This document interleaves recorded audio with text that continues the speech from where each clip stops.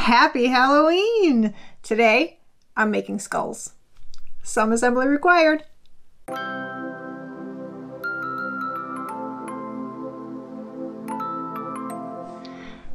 I thought that since this video is coming out on Halloween, I would do one more spooky thing and make some skulls. But you already made skulls!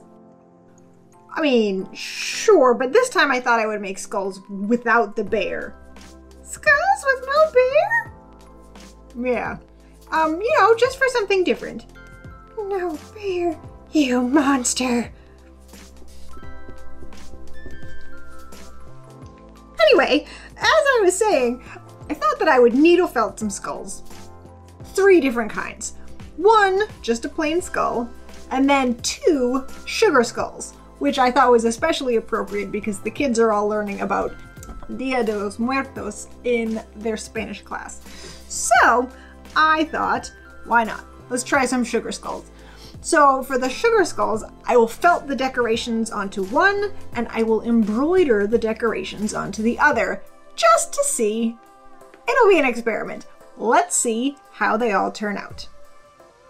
So the first thing that I'm going to do is build the base for all of my skulls. I'm going to make them all about the same size. One of them ends up being a tiny little bit bigger than the others, but approximately the same size.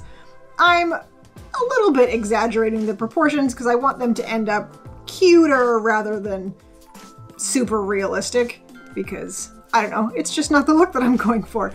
So, here are all 3. For my plain skull, I'm just going to use the roving and the pencil roving to make all the different details, like the holes for the eyes and the nose, and I'm going to go over the teeth a little bit so that they kind of stand out. Not a lot of detail that I need in this one with the black, so I'm going to try to just keep it a little bit simple. Now this one is going to be my all felted sugar skull. So I am first going to do all the black for the eyes and the nose and the mouth. Unlike the last one that I did, I am going to make a big black mouth and then I will go in and add teeth later.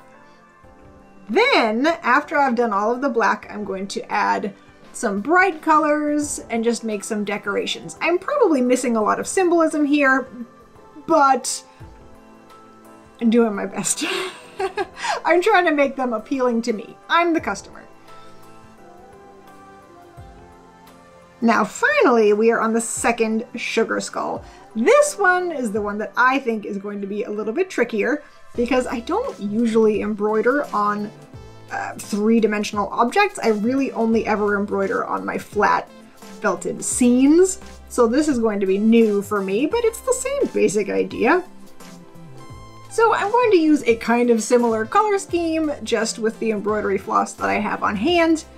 And again, I'm going to make some decorations that I feel like are kind of appealing to me, because that's what I do. I make what I like. Sometimes. I try to make what I like. It's not always successful.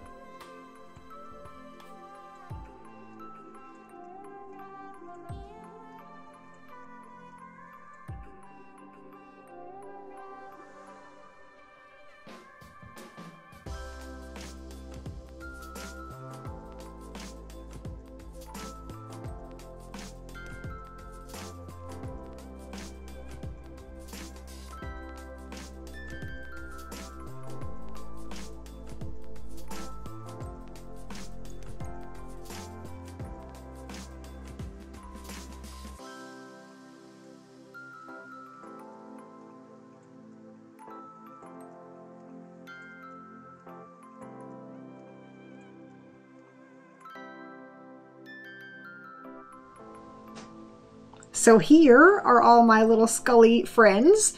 I like the simplicity of this one. I went back and I made his eyes a little bit bigger. I think that I like it better like this. Not much bigger. I don't want to be like completely ridiculous looking, but I thought a little bit of a bigger eye cavity would make him cuter. I don't know, can skulls be cute? Let me know in the comments, I don't know. I guess it's in the eye of the beholder. So between the two sugar skulls, I mean, this one is definitely bolder. This one, it's a different look. It's interesting how I kind of use the same basic design. I mean, I made them a little bit different because I don't like to do the same thing over and over again. You may have noticed this. But I think they're cool. I think that they turned out pretty neat. I think that the felted one is a little bit more bold, which I like. The details in the embroidered one, you can really only see super close up. Hello, it's me. Why do I have a giant hand behind my head? I don't know. But this I think is my favorite. This was fun too. I think it's fun to experiment with different ways of doing things, and then maybe they turn out good. Maybe not so good. So there we go. I'm glad that I tried that. That was interesting. I learned some things. It's definitely possible to embroider on a three-dimensional thing.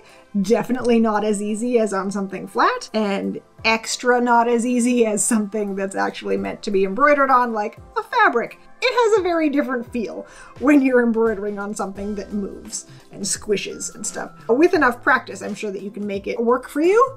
So I'm glad that I tried this. Very, very interesting. I am going to try to think of how I can incorporate more embroidery into my three-dimensional felted things. If you can think of anything, let me know, because right now I get nothing. Eyelashes. So thank you for watching. This was fun. I always like a good experiment.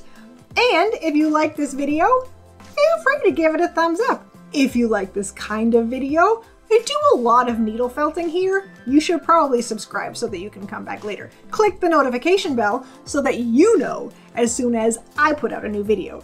They come out on Tuesdays and Saturdays, and they are all varied. Often there's felting, but often there are other things as well. So if you like a little variety in your video, I'm your girl. Happy Halloween, have a great weekend.